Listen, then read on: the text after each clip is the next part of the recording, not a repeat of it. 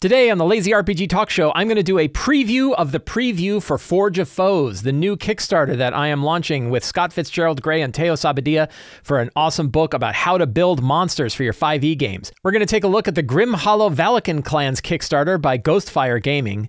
We're going to take a look at the Black Flag playtest, the first playtest for Black Flag that has come out for Kobold Press, including their designer diary. We're going to talk about Demiplane for 5e. This is a suite of digital tools being built independently from Wizards of the Coast to help support our 5e games. We're going to talk about what that might mean for the industry. I'm going to do a spotlight for Trials and Treasure. This is the second of the 3 books from Level Up Advanced 5e. It's been out for a while now, but for the first time, I've really dove into it and I really like it and I wanted to take a look at it. And we're going to cover more questions from our February 2023 Patreon Q&A. I'm Mike Shea, your pal from Sly Flourish, here to talk about all things in role-playing games. This show is brought to you by the patrons of Sly Flourish. If you want to get access to Sly Flourish's Uncovered Secrets Volume 1 and 2, the City of Arches sourcebook, a bunch of exclusive adventures, the dedicated Discord channel, and the monthly Q&A, you can sign up to become a patron in the show notes, in the link in the show notes below. To the patrons of Sly Flourish, thank you so much for your support. I have a new Kickstarter that is going to launch on 1 March. And this is for the Lazy DM's Forge of Foes. This is a book to help you build, modify, ponder, design, and run monsters for your 5e fantasy role-playing games. I am doing this book in partnership with Scott Fitzgerald Gray and Teo Sabadia, 2 brilliant designers. All of us have come together over the past year and have been writing all different topics that relate to building, customizing, and running monsters for your 5e game. Down in the show notes, you can find a link to be notified the minute the Kickstarter goes live. When it does, you will have access to the free 30-page preview that we are putting out, but I'm going to give you a preview of the preview right now. This is the cover of the book. The preview covers a number of different chapters that we have there, showing a variety of the kinds of things you're going to find in the main book. We have the full table of contents here, so if you want to see exactly every chapter that's going on in this book, you can see it here. A common question that I've gotten is how much of it is specific to 5e and how much it is usable for other games. The answer is about a third of it is focused on 5e, and 2/3 of it is really usable for any fantasy role-playing game that you happen to be playing. It is definitely focused on fantasy role-playing more so than science fiction, but even some of the techniques that you find in here are really universal to any tabletop role-playing game. But certainly we had 5th edition fantasy games in our minds when we were writing the book, and a lot of the crunchy bits are definitely around 5th edition fantasy. Introduction, we talk about why we made this book, who it's for, what we're doing it for, what do we even constitute as kind of a foe, because we use a lot of terms like monster, creature, and foe sort of interchangeably, so we describe that here. And how do you use this book? What is the way for you to get the most value out of this book in the shortest amount of time? First section, we want to go right off with a bang. Give you tools that you can use right now to build a monster that for your game very quickly. You can either use this to build or modify monsters. Very quick framework to do so. Gives you step-by-step instructions for how to do it. First thing, determine your challenge rating. So there's a big table in here, and we talk about what all of the columns of the table mean. Then building a monster step by step. Step 1, determine its challenge rating. Do you even need a challenge rating is one of the arguments. You can also say, well, what's kind of an equivalent monster to a character level? That's why we have a column for equivalent character level. That is in there. Step 2, write down the baseline statistics from the table that you find there. Step 3, figure out which of its abilities it's proficient in, what's it good at, what it's not. Determine any remaining abilities, and you're ready to go. You're done. Then you can do that very, very quickly. You can do that on a 3x5 card, and you can do it very, very quickly. But the other thing is to consider armor class. So we have a default armor class, but you really think armor class is more about what kind of armor the monster has. Certainly, the higher challenge rating the monster does not necessarily correlate to a high armor class. It could have a low armor class, because if it's a giant slime monster, might not have a very high armor class. So you can consider that you change the armor class up or down. Basic idea is like 10 is really low, 20 is really high. Then the table itself. So this is the table. It goes all the way from CR0 to CR30.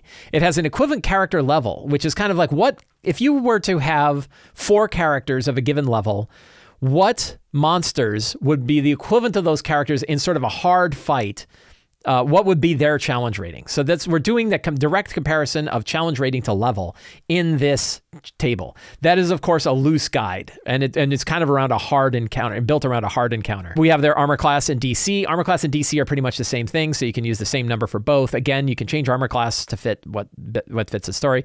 Hit points. How many hit points does this particular monster have?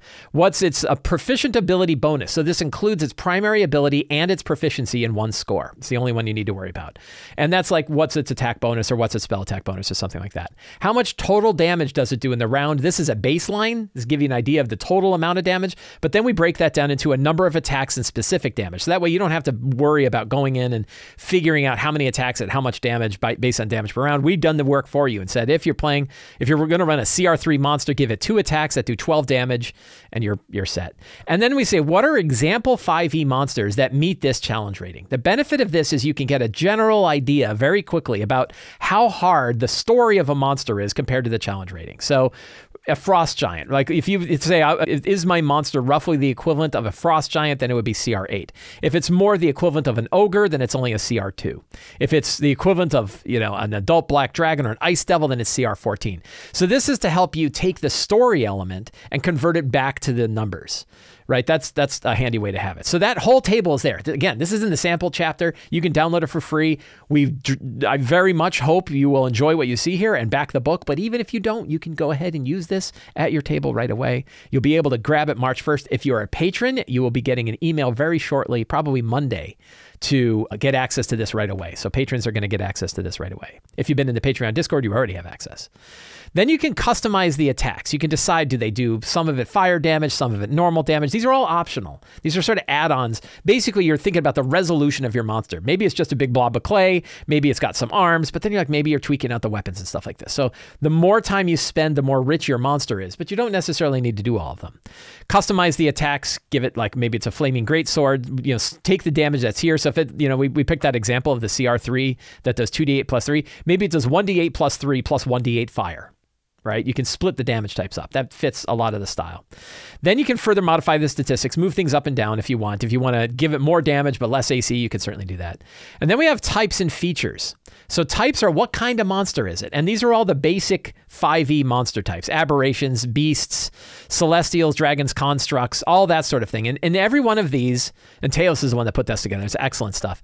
So for every one of these, we have the base parameters that it has, like what are its senses, what kind of languages might it have, but then we gave it a specific power, like a monster ability that shows why this thing is different than everything else. The aberrations might have grasping tentacles or a dominating gaze, for example. That would show what an aberration is like. A beast might have hit and run or empowered by carnage. 2 different powers there. The celestial might have wings or mirrored judgment. Constructs might have armor plating or sentinel. Dragon, of course, has a dragon's breath or a dragon's gaze or draconic retaliation. Elements have elemental attacks and elemental aura. Fey creatures, teleporting step, beguiling aura. Fiends have empowered by death or relish your failures. So every one of the monster types has specific power. So you could just grab a type and say it's a monstrosity. I'll pick one of these. I'll add it to my monster. Now you got something that's really unique. So we have all of those for all of the different monster types. But then we also have some common monster powers. These are sort of general use. It doesn't have to be tied to a monster type. It makes this monster particularly unique. And that is things like damaging aura, damage weapon, defender, delights in suffering, frenzy, goes down fighting, lethal, mark the target, not dead, a whole bunch of these. Now, this is just a sample of what we're going to offer in the full book. So this is the quick build chapter, right? Right up front, we say, here's your quick build. You got everything you want. However, we got a whole chapter that's just tons of these. Teos has put together a whole ton of these, pages and pages and pages of them. So it's like a spell book for monsters. It's going to be really, really cool. I can't wait. So then we have some other chapters that show the kind of depth that we're going to have in this book. Reskinning Monsters talks about all the depths of how to reskin. By my opinion, the most powerful GM trait, the most powerful tool we can have in our toolbox is the idea of reskinning. This actually says here are different monsters that you might use to reskin. They're very straightforward monsters. The neat thing about reskinning these monsters is you can grab one of these monsters and then go up and grab some of those powers from the previous chapter, drop it on there. Now you have something really unique. And that's the way this book works. It's a very modular book. The intent is that you can go from very, very fast and quick to expanding things out. You can come in from different angles. Do I build a monster from scratch? Do I take a monster that already exists? Very, very kind of grab the pieces you like and drop it together for your monster. And if you think about it, one of the things that I think really makes this book powerful, the thing that is going to make it much more valuable than the cost that you're going to pay for it, is it takes all of the monster books you already own and makes them exponentially more useful. Because now every monster you've got, whether it's the monster story that you have, or whether it's the stat block that you like, but you just want to add a little something or tweak a little something, this one lets you tweak it in all kinds of different ways. It gives you all kinds of tools to be able to do it. Really fantastic stuff. What if you just want to add a spell effect to a monster? This is something I really like, a really quick trick of taking a monster that you've got and then just adding a new spell to it. I did it and it makes them really, really unique, really powerful stuff. So all about reskinning. Choosing monsters based on the story. We have 2 chapters that show 2 different philosophies in how we approach our monsters in our 5e games. One, with the one that I tend to focus on, is you choose the monsters based on the story. I've talked about this all the time. Pick the monsters that fit the story and then worry about the mechanics. But Teos has another approach, which is also equally valid, of building the story to fit the monsters. So you have really cool monsters that you like. You have really cool, juicy effects that you like. What's the way to take those and expand those out and build the story around them to bring the characters to them in the story? Different angle, but equally valuable. So we offer a lot of different philosophical views in this one book to bring it all together. None of which are right or wrong, but all of which you can kind of pick and choose from. You can decide one day and decide the other another. That's great, right? Fully expansive. What are the example stories that we have here? And we have little breakout boxes that say, like Mike notes, that the act of building the story around an out-of-place monster pushes us away from the stereotypical situations. The very act of having to explain the weird occurrence of a creature's existence forces the GM to come up with a creative explanation they might never otherwise thought of. Examples like building engaging encounters. How do you make the encounter itself fun? What are some ways that you can treat this so that it's not just fighting a bunch of guys in a room? We have a whole chapter on that. Building engaging environments. How do you make the environment itself something interesting? We have a whole section on that. And then finally, the final chapter in this sample is building spellcasting monsters. What are ways for you to quickly make a spellcaster version of a monster? One of the most challenging bits that we have going on here. But very straightforward approach to easily make new spellcasting monsters. There it is, 29-page sample preview of Forge of Foes. Again, down in the show notes below, you can find a link that will take you to the Kickstarter pre-launch page. Click notify me on launch. You'll get notified as soon as the Kickstarter is live. You can jump into the Kickstarter, find the free preview, download it, use it today. I hope you'll dig it. If you do, you can pick up the book either in PDF. We're going to have a hardcover version of the book, probably 128 to 144 pages. We're still figuring out the page count, but right around there. Hardcover version of the book. That's threadbound hardcover version of the book, offset printed. We will also have packages available where you can pick up all the Lazy DM books together, both in physical and in digital form. The physical one's going to be limited to about 1,000 copies based on the stock that we have on hand for those. Digital copies, of course, you can buy as many as you want. And we also have all of the products that Scott and Teos and myself offer are also going to be available in the backer kit as add-ons, so you can add on any of those things as well. The Kickstarter goes live on the 1st of March. You're going to hear me talk more about it, of course, but I'm really excited for it. It is a fantastic book. We've been working really hard on it, working on it for a year. We got a lot of cool art. We've got a lot of cool design, really, really neat stuff. And I think you're really going to love it. Also, just launched on Kickstarter this past week is Grim Hollow Valikan Clans. This is a 2-book Kickstarter, both books, each book written by a friend of mine. James Hake wrote the adventure book. Sean Merwin wrote the campaign book. It is set in the Grim Hollow world, and it is all about sort of Viking-style raids on different groups and things like that. They're obviously doing very well. Ghostfire Games always knocks it out of the park with their Kickstarters. Beautiful support, beautiful products. All of the stuff that I've gotten from Ghostfire Gaming looks really good. Lots of different things that you could pick up, but the primary set for this are these two books, one set on the campaign itself and one set on the seasons. I'll be honest, when I first saw this, the very first thing that came to my mind was, really, you want to do Viking raids? Like, Viking raids are pretty horrible things. And so I asked Sean, I said, Sean, talk to me about this. Talk to me about these Viking raids and how you were handling this, what could be really, really horrifying subject matter in a way that we would want to play it in our RPGs. And he said, of course, we have sensitivity consultants who they brought on to look at this whole thing and to turn the language around. I actually talked to Scott Gray as well. Scott did a lot of the editing on this, of how they tried to make sure that even in the handling of capturing prisoners and bringing those prisoners to the other clans, how that works in a way that is not quite as horrible as it would be in the real world. The book, and then Sean also mentioned, we definitely handle things carefully when we're writing this, but also it is a grim setting. Grim Hollow is the name of the setting. This is one where we do let players and characters delve into the dark, the darkness that exists in characters, but it does not, for example, it makes it very clear that sort of any form of non-consensual sexual contact is not part of this. The whole ideas of slavery are handled in a completely different way than they were during Viking raids and things like that. Areas like colonialization and everything, all the things that could exist here are things that they have worked hard to make sure they're focusing on the fun aspects of this and not on the truly dark sides that many of us, myself included, do not want to play in. So high quality stuff. They have different previews that they're launching sort of every week. The previews that they've done are screenshots of what is going to be inside of the book. I understand that they are going to be launching preview PDFs as the campaign moves on. So they definitely have different things that they're showing. Artwork looks like it's going to be stupendous. When we see the PDFs of the actual inside layout, we'll get a little bit more idea of the design. But I can tell you that between Sean Merwin, who's been doing design for this for decades, and James Hake, who has written many books, including the Tal'Darai Reborn setting and numerous Wizards of the Coast books, they couldn't have picked better designers to look at this. So I definitely backed it right away. I'm eager to see what they do. I would probably certainly lean more on the defending villages from raiders than being the raiders themselves, but to each their own, right? Everybody has sort of their approach. So looks really interesting. Looks like a lot of fun. I'm excited to see it go. Kobold Press released the first playtest packet for Black Flag. This playtest focused on lineage, heritage, and talents. Oh, pop-ups. Glorious pop-ups.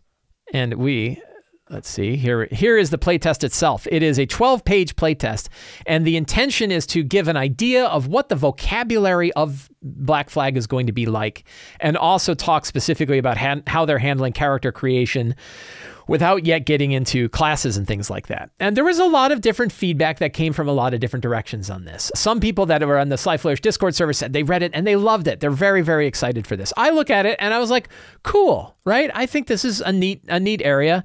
There is this question of like, what is going to make Black Flag unique among 5e variants? We saw a little bit about how they're going to handle lineage and heritage, and I like their approach a lot. It's a very straightforward approach. There's a lot of things I like about this playtest. And the idea of, I'm kind of skipping down into the middle, but lineage and heritage is essentially, if you think about your race and sub-race options in the player's handbook, what if you could take the sub-race and apply it to a completely different race? So you might have the dwarf as a lineage. You were born, your genetics are from a dwarf. So your age, your size, speed, and night vision are all things. Dwarven resilience to dwarven toughness. You get all of that because your lineage is from a dwarf. But your heritage options could be Fireforge heritage, the Stone heritage.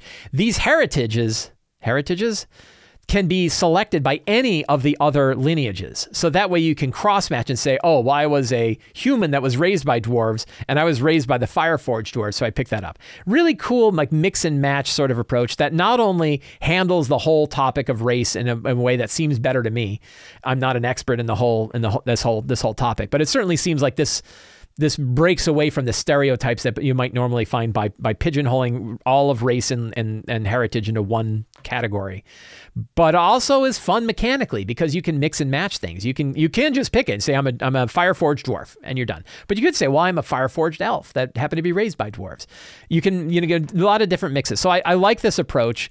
How does it compare to 1D&D? I think it's pretty similar to how 1D&D handles it as well. So both approaches seem to be heading in the same direction. It looks like they're going to offer different approaches, though, different actual specific ones. So that works well. I think that will be neat.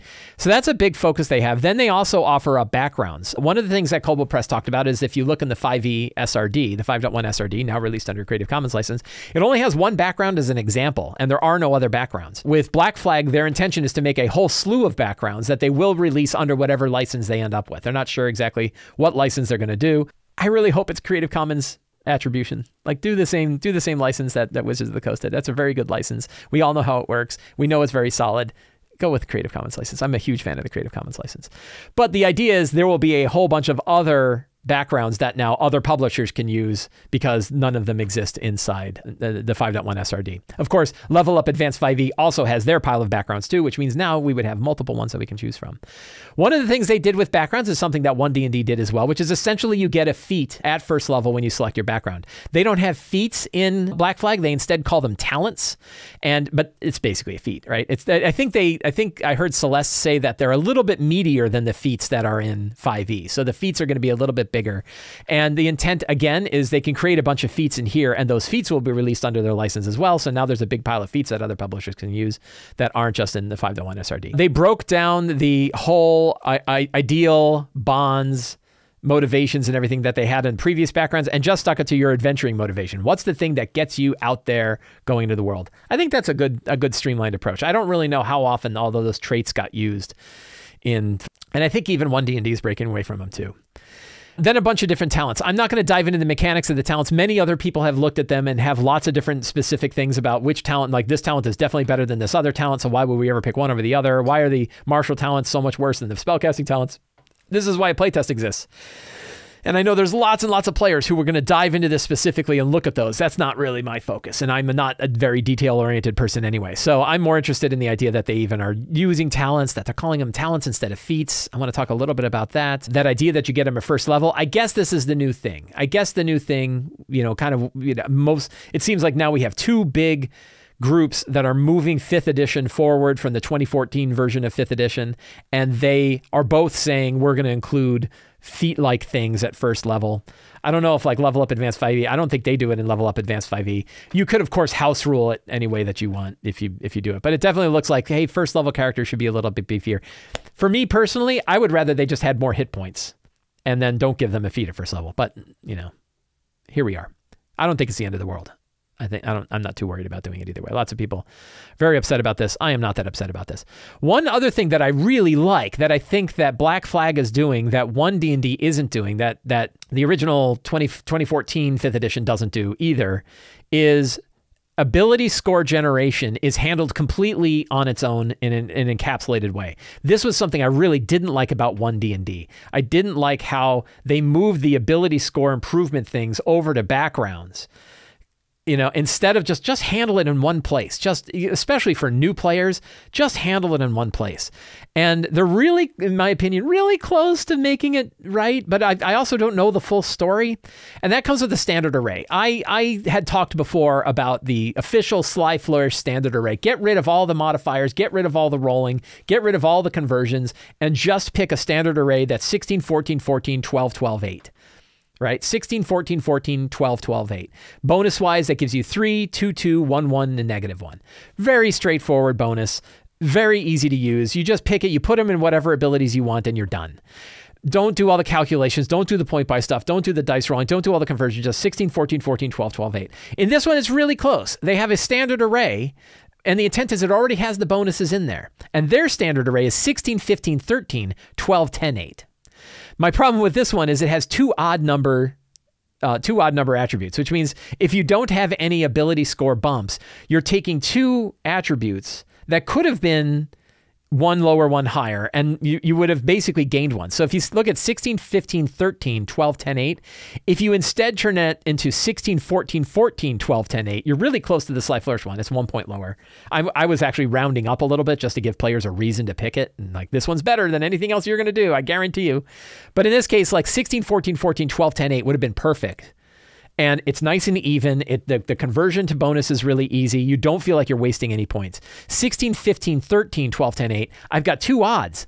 Now, I guess you could use those for multi-classing. I guess one of those can help you with multi-classing later, but it seems like those odd ones, they're just sitting there sucking for 4 levels until you get some other option that lets you bump them up. So I don't know how they're doing ability score improvements with the rest of Black Flag. So there could be a reason to have 2 odds to start with. I just hate odd ability scores anyway, right? It bothers me. So to me, like just 16, 14, 14, 12, 10, 8 would be a better standard array for a new player to start with. You can focus on the bonuses. I've talked to people about Black Flag who say, why even have the score? Why not just go with bonuses? And I kind of agree with that. I'm on the side that you can, if you're making your own RPG, you can make a 5th edition compatible RPG that doesn't have scores. And it's just bonus based. And you could even have a little convert. It says, by the way, these bonuses convert over to these scores if you need them. But generally, we stick to bonuses. And that's 3, 2, 2, 1, 0, -1, or 3, 2, 2, 1, 1, -1, right? You just do the bonuses because the bonuses are the only thing that matter. And I've heard lots of people like, wouldn't it be better if we made the scores mean something? No. In my opinion, it does not mean, don't make the scores mean something. Just get rid of them and simplify the game because they don't matter, right? We already have bonuses. Bonuses are big deals. Bonuses matter a lot. Just stick with the bonuses. There's my rant. There's my rant for the day. So, but I really like in Black Flag how they combined that into just the handling your ability scores is one section. It is independent of your heritage and lineage. It is independent of your class. And I hope, I don't know. Again, we haven't seen classes, so we don't know if they're doing something somewhere else. But it's independent of every other part of the game. You handle your scores here, and you handle the other thing elsewhere. Malinsky says, how would you handle odd scores then? You don't. There are no odd scores. If you're doing just bonuses, you don't need any odd scores. I wouldn't have odd scores, right? I would say, because whenever you have an odd score, it sucks. It's a plus bonus you're missing, or it's a benefit you could have given to one of your other scores. So 3, 2, 2, 1, 0, -1, or 3, 2, 2, 1, 1, -1, I think are great bonuses that we can use. So it's interesting to read the feedback that I've read on Reddit. I've seen some YouTube videos. There's been a lot of people who are kind of negative on this playtest, that they read the playtest and they're like, meh, right? Like, this is a great big meh. And I think where that comes from is that there was a lot of high expectations. I ran a poll on my YouTube channel saying, which are you more excited to see, 1D&D or Black Flag? And Black was like 5-1. Over 1D&D. People were 5 times more eager to see Black Flag than they were on 1D&D. I don't know if that's still the same case now, because I think when we didn't know what Black Flag was, it was everything we wanted it to be. Whenever we see something like Kobold Press, a publisher we love, is going to be making a new version of 5e, our brain immediately goes to all of the things we want it to be, and that's the one we build in our heads. And then we see what they're doing and go, well, that's not how I would have done it. I would have done ability scores differently. And then you're not as hot on it as you were, because the one you had in your mind, of course, is going to be better than anything anybody else comes up with, because it's unique to you. And you just saw me do it, right, with ability scores. I actually think it was very smart for them to put out a play test fast, because it broke that out of our brains right away. It got us to see, oh, they're not going to just take Mike Shea's every wish and put it into their RPG. And stuff that probably, like, I'm so glad that Black Flag is going to be theater of the mind only. And then like 70% of people are going to be like, I hate Black Flag. Where's the grid, right? So, of course, it's good that they broke that perception right away and built the expectation of what you're actually going to get from this. Because now it means we can worry about what they're putting out in front of us instead of battling with our own, the delta between our imagination and what the game is going to be. Imagine if they didn't open playtest it. Imagine if for like a year they were hyping it up and talking about how great it was and doing stuff, and we're so excited to see it. And then we see it and we're like, man, this is totally not what dream I had in my head. At least we're doing that right now with a 12-page free PDF instead of a full version of the game. And now we're going to watch it evolve. And now we can give feedback too. The other one is a playtest, and you can offer playtest feedback. So that's really good. It was interesting to read Celeste's designer diary. Celeste Conowitch is the lead designer for Black Flag for Kobold Press. And she had a pretty hard-hitting design packet about what their intent is. And I think it really kind of talks about it. The one thing that I think is probably not going to continue to play very well is the sort of anti-D&D 5e approach, which is, look at all the things that are bad about D&D 5e that we're going to fix. I think eventually one needs to get to the point where It's about what this game is doing on its own, not in the shadow of what 5th edition either did or what they do. This certainly, I wonder if she had started writing this during the design before the 5.1 SRD was in the Creative Commons, or like me, there's a lot of like residual angst about Wizards of the Coast and what they're doing with it. But I think that the drive of this is going to be way better than all that crap you had in 5e. It's like, well, I loved 5e. I've been playing. I still love 5e, and I'm still playing it really well. I want to see improvements, and I'm happy to see improvements. The heritage lineage thing, the ability score stuff, all good improvements. But I do worry that a little bit of like, you know, and so this, like, we want 5.5e, not 1 D&D. I mean, I want both, right? I'm not against seeing what Wizards of the Coast does with 1 D&D. I just don't want it to be the only D&D. Now I don't have to worry about that. I have Black Flag, I have C7020, I have Level Up Advanced 5e. Those are just 3. There's many, many other versions of 5e that are probably going to come out. I want to know that all these are going to work together, that I can steal different components from each one, that I can try them out, and I can pick the one that I like the best. So I like all of them. It's not that I want just Kobold Press's one. I want all of them, right? I want to see all of them. And she does say, like, you know, 5e rocks. Like, we all get it. We all love it.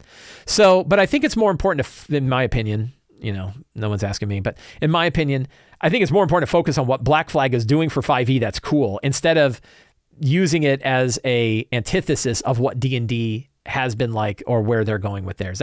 I'm more interested in seeing that kind of thing. One other thing that caught my eye when I was reading through Black Flag and talking to other people about it is that it changes a lot of the standard 5e vocabulary that we're used to. My initial reaction was, are they changing the vocabulary to try to stay away from having to use anything associated with 5e? Because one thing I noticed with this is that the playtest document itself does not use the Creative Commons license for the 5.1 SRD. That it's copywritten on its own, but it's not using anybody else's license. Now, as a playtest document, I don't know how much you have to worry about that kind of thing anyway. But I also noticed that a lot of the terminology, a lot of the phrasing that's used, things like night vision instead of dark vision, or talents instead of feats, and a lot of specifics about save versus saving throw. I thought, like, is this because Kobold Press is specifically trying to break away from using the vocabulary of 5e to be safe, when, in my opinion, you don't need to be safe anymore. You can put in the Creative Commons license and use the exact vocabulary that's in the Creative Commons version of the 5.1 SRD. So that was something that I was kind of worried about, because I felt like I've already heard that Level Up Advanced 5e is also going through an approach of cleaning up A5E to remove a lot of the specific language so that they can release it without any other license other than their own. And again, I was like, do you need to do that? Like, you can just include 2 sentences in your product and use the exact language that's there.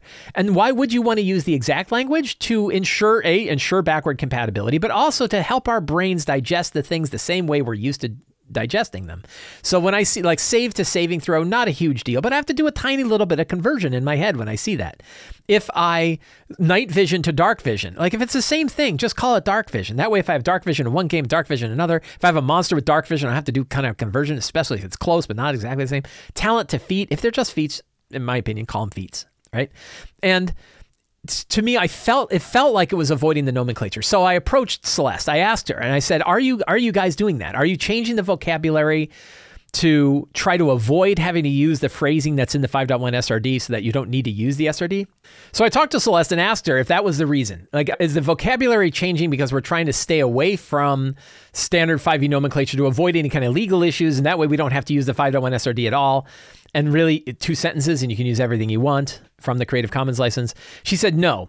The reason that they have made the language the way they made it is to try to make it as easy as possible for players to be able to parse it, to speak more naturally. So, like, players a lot of time use the word save instead of saving throw, so we can just use save. She said that night vision and dark vision, there's actually a difference. That night vision, there are different sort of ranges of vision, and that there's always confusion about dark vision being essentially like perfect see in the dark all the time, where we know, those of us who have dove into it recognize that dark vision is not, I'm already mixing up, that night vision is not based on that. So from my conversation with her, it was not, the language isn't changing because of legal issues. Because I was like, we don't want to have a game's design based on law. right? We want the games designed to be good, based on good design. And I didn't bring that up to her, but the point was that the language that's being used in here is being used very deliberately to try to make it as easy as possible for new players to understand and to speak in a natural language. So whether that is the right approach or not, we'll have to see. I still think like if there's already a nomenclature for it, as much as possible, we should stick to the nomenclature. But I've been doing that in my own design. I've held that philosophy a lot. When I work with Scott Gray, he did editing on the Monster Manual, for example, and he works on my books. And when we talk about that, we try to use the exact same language whenever we can to make sure that that people's brains don't have to shift. They don't have to shift tracks in order to understand what we're talking about.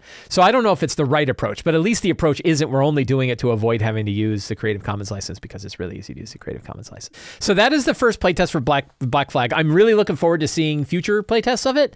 I think it's very exciting. I think it probably is good that this first one came out and it got the reaction that it got, because it helps people recognize that this is their game, not our game, right? It's not going to be the exact one we want, but I also like it because it shows the menu of options that we're going to have available for 5e. I now have a bunch of different versions of 5e that I can play. I can play original 2014 5e. I can play 1D&D. I can play Black Flag. I can play a level up advanced 5e. When it comes out, I can play Cubicle 7's C7D20. So I have all of these different approaches. I talked about Forgeborn last week. Bunch of different versions, and I can just pluck ideas from all of them, and I can probably piece them together and build my own perfect 5e from all the components I like best of the other ones. I think that's going to be really cool, so I'm really excited to see that. Demiplane is a company that is building a tool called Nexus, 5e Nexus. Demiplane's been around for a while. This is where Adam Bradford was the original creator / owner of D&D Beyond before it got bought out twice, I think. And when it got bought out the first time, he left the company and he ended up joining this company, and they were working on digital tools for other role-playing games. I think they were focusing mostly on Pathfinder, but in this past couple of weeks, they announced the fact that they are building a tool called 5e Nexus. The intent here is to work with third-party 5e publishers and build a set of digital tools that we can use for all of these different 5e games. I don't know that we've specifically heard that things like Black Flag will be in there or that Level Up Advanced 5e will be in there. I don't really know what it means and which systems, but there's a potential here. And the potential that I really love about this is that there would be a competitor to D&D Beyond, which I think we really need. I still, I'm going back to where I was after during the whole OGL thing. I'm going back to my biggest fears before that happened, which was that D&D Beyond is kind of its own monopoly. And because D&D Beyond is so tightly tied to D&D, and because it only has the material that has D&D in it, but because 50% of the players and DMs that I surveyed use D&D Beyond, it meant there was a big limit on what you could use. I have started to think more about this, and I actually think that it would be bad for the industry. I'm going to make a bold statement. Prepare for a bold statement, and one for which I could be horribly wrong. So mark this and then come back in a couple of years and be like, look what you said. I think it would be bad for the industry if D&D Beyond included third-party products. I'm going to say that again. I think it would be bad for the RPG industry and the hobby. I think it would be bad for the RPG hobby if D&D Beyond included third-party products. And the reason why I think that that's true is I think you would immediately have a whole bunch of third parties that would gravitate towards D&D Beyond, put their material in D&D Beyond, and then depend upon it. And now you have an even stronger monopoly. You would have one tool that would be the go-to tool, where not only is it one tool that where all sort of 5e stuff is happening, but also the tool is owned by the company that publishes the biggest version of those, which means your product is directly competing with products that the owner of the tool is promoting. It's a little like the way Amazon works, where if you go to Amazon, Amazon sells its own products side by side with your products. And guess who doesn't have to pay for advertising? Guess who doesn't have to pay a cut of the royalties? Amazon, right? So for Amazon, it's like 3%. It's like credit card transaction fees. For you, it's like 60%. In that same way, third-party products would have to compete unfairly against Wizards of the Coast products in the same platform, when Wizards would have a tremendous advantage. Plus, because they're already this huge gravity well for the hobby, you kind of would have to go there. Just like Amazon, you wouldn't have a choice. You have to go there because that's where everybody is. So I actually think it would further strengthen the monopoly that D&D Beyond would have. And that I don't think that that would be good for the RPG industry. Instead, what would be good, there are a couple things I would love to see. One, I'd love to see 5e Nexus, because Adam Bradford's a good dude. We already saw what he did with D&D Beyond, putting together the team that built D&D Beyond. So I hope the tool for that is really good. It'd be really great to have another character builder built on 5e, maybe using some of these other 5e variants, because unlike D&D Beyond, it's not like 5e Nexus has its own system that's the dominant system. It's like, no, they're definitely going to be courting Black Flag. They're going to be courting C7. They're going to be courting Level Up Advanced 5e. They want these other publishers to come in. And they're not competing. They'll still be competing against each other, but they won't be competing with the core platform. And that's a big advantage. And then we have two. You have D&D Beyond, you have 5e Nexus, you have these different tools. You pick which one works best for the kind of 5e game you want to run. Competition. And competition is good. The other thing I would really like to see is Roll20 offer a character builder outside of the game.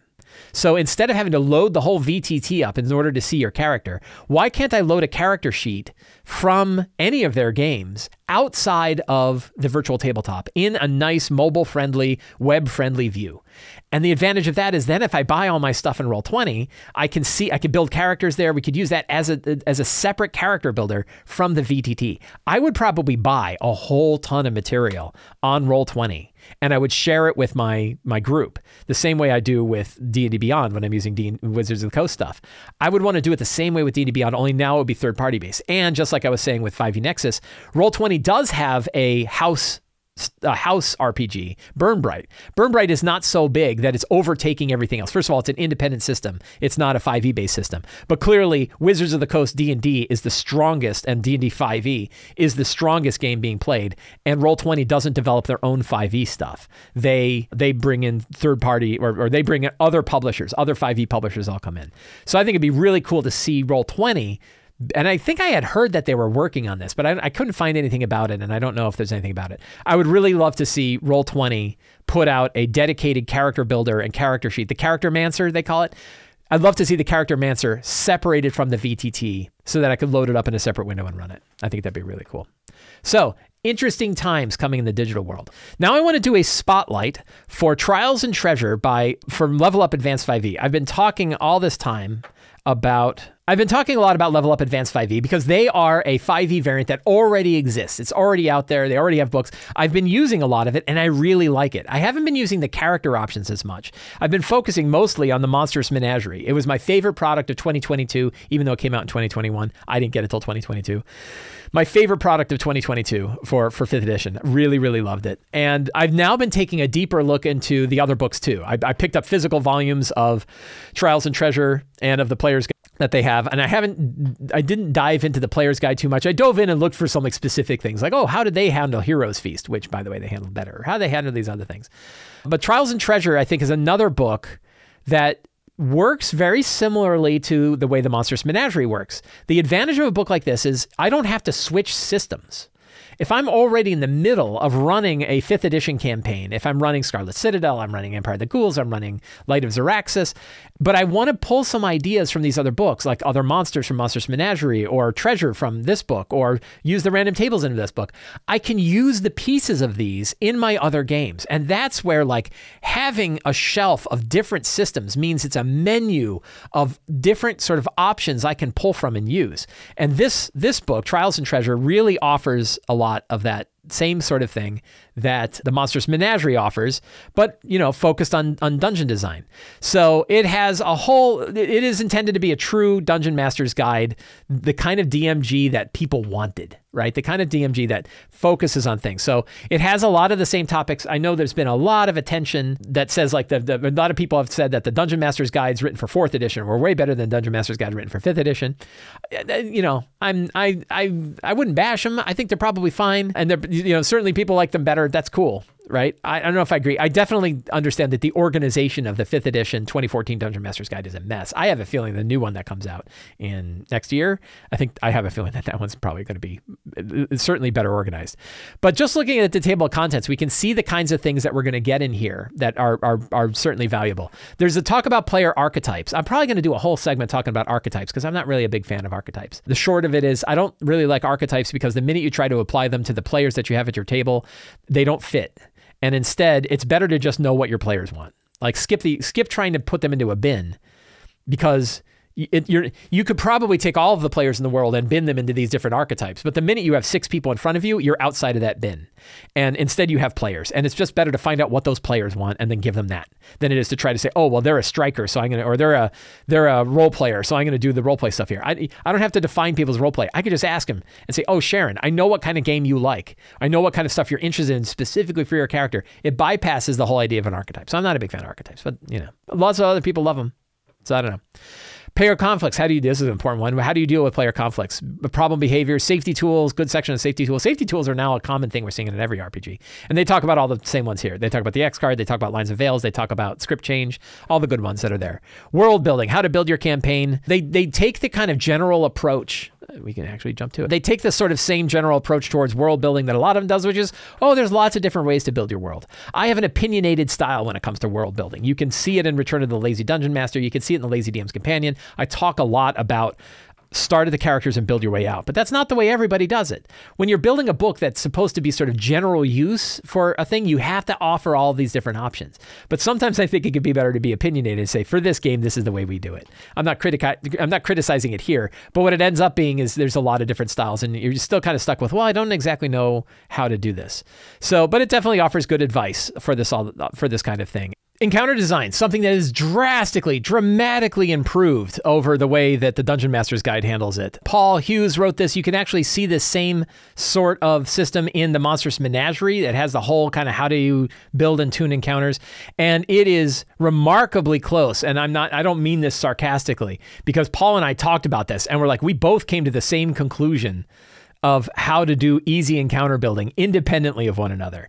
And it is, how do you figure out encounter difficulty? And it's got the same, his is a little bit more detailed. You have easy matchups where the total encounter CRs is 1/6 of total character levels, medium where it's 1/3, hard where it's 1/2, deadly where it's 2/3, or impossible where it's equal to. And it can change at different levels. He talks about low-level adventures are definitely riskier than high-level adventures. He talks about the maximum CR is for any given monster. That's something that I haven't done. Talks about like what does it mean for a hard, easy, medium, or hard matchup. Really good stuff. Good table. This is similar to the Xanathar table, but different, of what kind of monsters, of what number, at what challenge ratings can you drop into your game given the number of characters that are in there. Good table to do that. Way better than the 2-dial system of the Dungeon Master's Guide of trying to match experience battles. So really, really good, and dives into the details here of what it means to set up encounters. I really like it. Exploration is a huge section of this book, and I think it's something that many people are going to enjoy. How do you put structure around exploration? How do you handle travel? How do you offer up what you do during a journey? What are the things that they can approach? Lots of details on this. Lots of specific things that you can use, sort of exploration-based encounters and the things that happen to you. How to handle supply. A lot of people are really interested in like, what does it mean for supplies and how do you handle supplies? So that's definitely sort of wired into this event.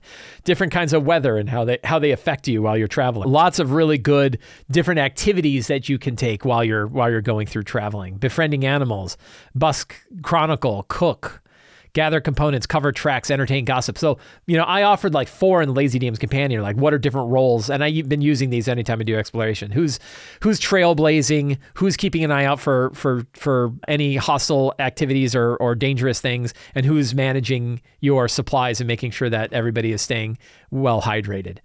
Those are kind of how I broke down things, but this has a lot more things that you can do for exploration. And again, you can just grab this and drop it right into your game. You don't need, if you're like, I'm playing vanilla 5e, but I just want that, you could just grab that and go with that. You don't have to move everything over to level up advanced 5e. That's one of the things I really dig, is that these systems are not independent. You can shuffle them together. You can shuffle all these ideas together and build your sort of ideal 5e game. There's a whole set of different encounters for various regions, and this is really detailed, really, really good. Different tiers, tier 0, tier 1, tier 2, tier 3, and tier 4 for every given place. What Badlands, what do you run into? Hey, you ran into a lich in the Badlands. County Shire, what is like a County Shire exploration tier 4. A Rakshasa shows up. There's a forest fire. A hill giant chief. Social encounter. So lots of different things, all different locations and the kinds of random encounters that you would have in these locations with descriptions of what they mean when they're not just a straight monster. Lots and lots and lots of them. Really, really handy thing to have. Really good to have for prep. When you're prepping a session, you can whip these out, roll a few dice, and come up with some ideas. I used a similar one to this when I was running my Spelljammer game yesterday. I was using the one that's in the Spelljammer. And it came up with a really fun encounter, just an inspiration that you can drop in. It might just have Empyrean, but you can think about what does it mean to run into an Empyrean while you're exploring a dungeon. And so I love that as dungeon too. This is one that's typically avoided, is when you're in a dungeon, what kinds of things can you face? Most people skip that. Most of the other random encounter tables I've seen skip that idea. So all kinds of regions. And then of course you have, here are your different kinds of social encounters, very specific things that you can have when you run into that. The book is just packed with this. Exploration challenges. What are the things that you're going to run into when you're doing one of these challenges? They're a little skill challengey, and I think you know how I feel about skill challenge stuff. But they have the specifics in here that talk about what they mean in the world, and you can sort of wrap yourself around them.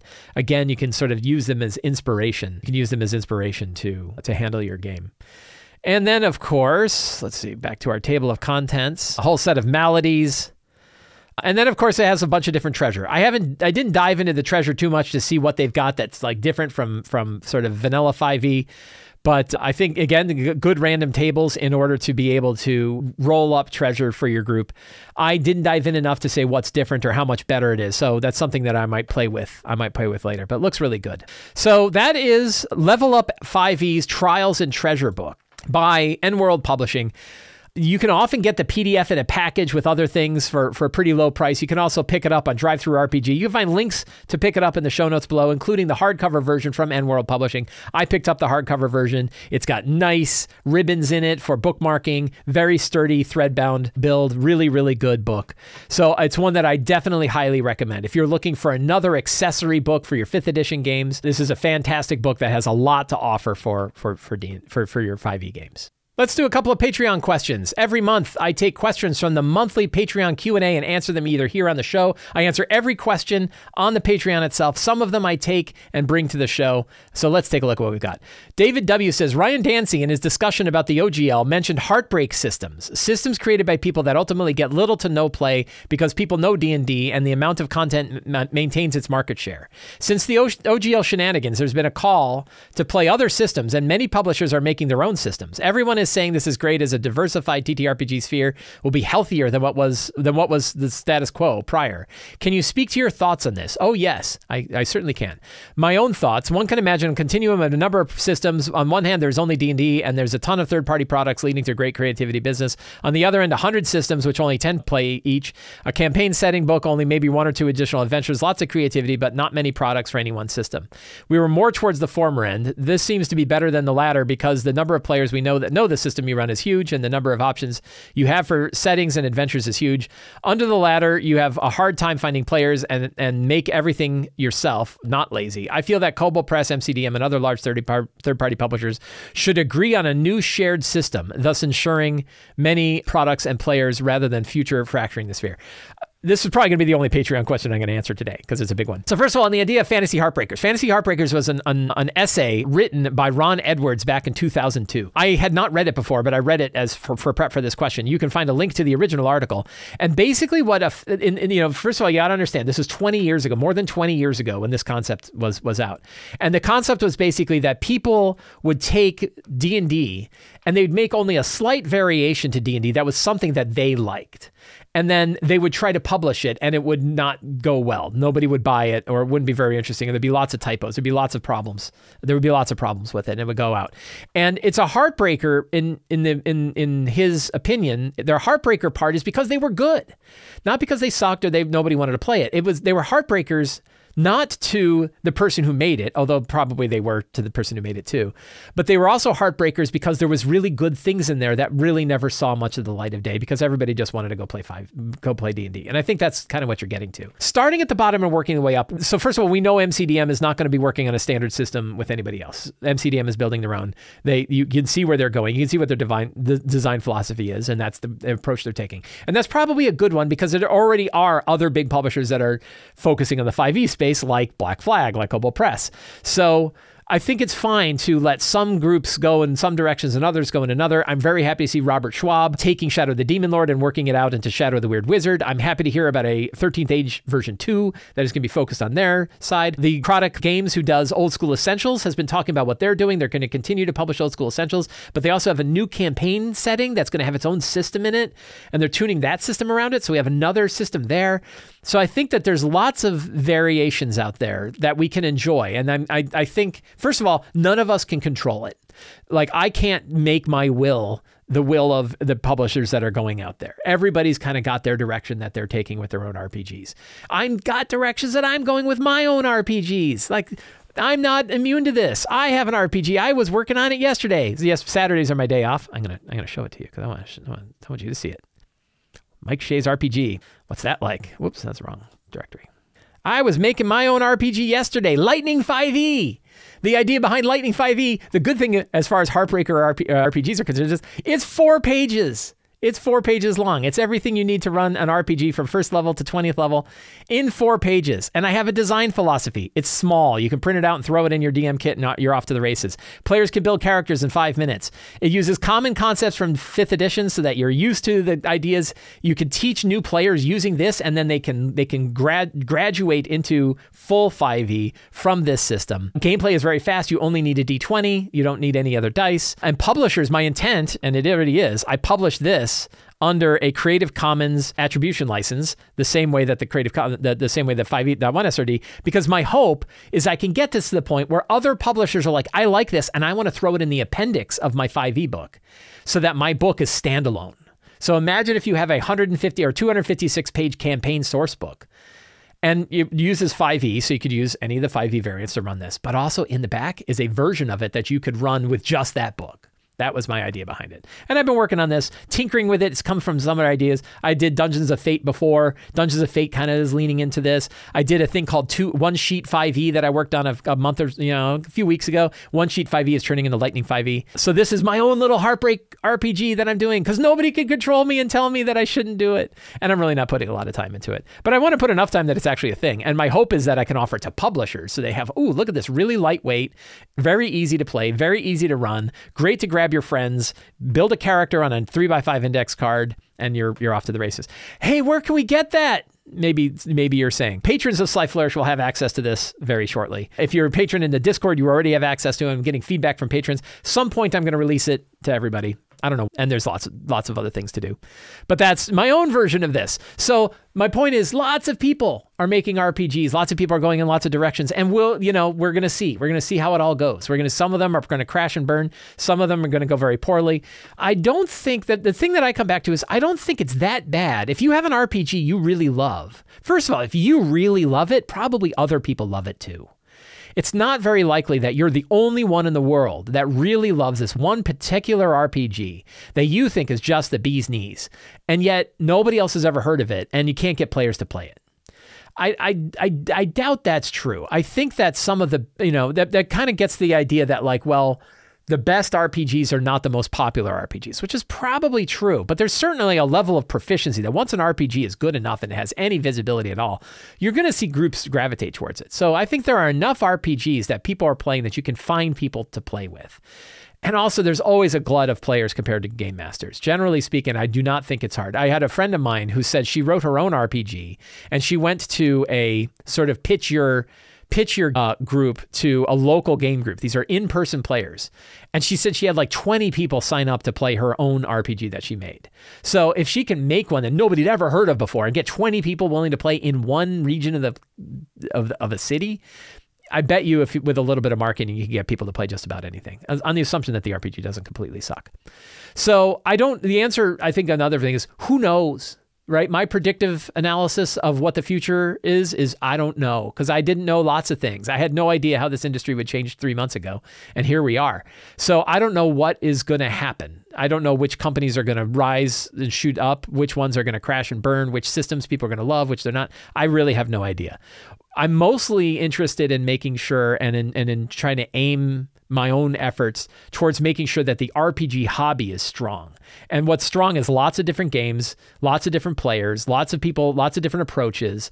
I think 5e is fantastic. I love the 5e system. So I'm plenty happy with people focusing a lot of attention on making 5e a strong, independent system, a platform of its own, not owned by any one given company that we can all play towards. And I think that that's really working out. Yeah, the answer is I don't have a prediction. I don't know where this is going to go. It could be that everybody gravitates right back to 1D&D and that's still 70%, 90% of the market is 1D&D. And then there's like a few groups that are playing these other things. That could happen. But it could also happen that it's like, and it kind of doesn't matter if that happens because it's like, well, that you don't have to. You can run a mixture of Level Up Advanced 5e and Black Flag and 1D&D and Vanilla 5e and kind of pick and choose and write your one page that says which components you're using from which. And I think that's pretty strong. And I'm hoping the digital tools support it. They already kind of do. Most of them do. The only one that doesn't is D&D Beyond. And I don't think it should, as I said earlier, because I'd be worried that they build a monopoly around it. So we're going to have to see. But it's a fascinating, now that we're in a better spot, I'm really optimistic about the hobby. And I really think we're in a strong spot. I'm very excited about the products that we're seeing. I'm really excited to see what's going to happen in the future. Even when like something comes out and it's like, oh, that's not exactly the way I would run it. It's like, I don't care. I've got so much stuff. I can build whatever I want and I can run any kind of game I want. And I have players that I love who love the games that I run. What else is better than that? So I think that's a good place to end the show. So I want to thank all of you for hanging out with me today. I hope you enjoyed today's show. If you did and you want more material like this, you can subscribe to the Sly Flourish newsletter. You get a free adventure generator PDF plus a weekly newsletter sent directly to your inbox. You can support me directly on Patreon. Patrons get access to all kinds of exclusive materials like Lightning 5e, like the City of Arches source book, like Uncovered Secrets Volume 1 and 2. Basically, whenever I'm experimenting with something or putting out a quick product, the patrons are the ones who get access to it. It's a tremendous deal. You really should consider getting on it. And you can pick up any of my books at the Sly Flourish bookstore, including Return of the Lazy Dungeon Master, the Lazy DM's Workbook, and the Lazy DM's Companion. Thank you all very much. Have a great day and get out there and play a role-playing game.